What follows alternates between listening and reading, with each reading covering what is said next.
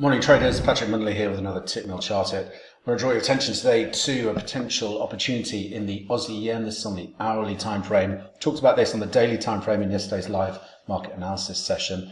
We've got a bearish pattern developing here. What I'm looking for now on the this intraday chart is two key areas to test today. If we can get a move up into this 74.95 equality objective, 50% retracement of the decline here, and a prior support area. Watch for bearish reversal patterns here to set short positions, targeting a move down to this 73.88 area. If we don't get reversal patterns here, then the next area of interest is going to be this 75.40. Again, watching for bearish reversal patterns, set short positions, targeting 73.85. As always, traders, plan the trade the plan, and most importantly, manage your risk. Until next time, thanks very much.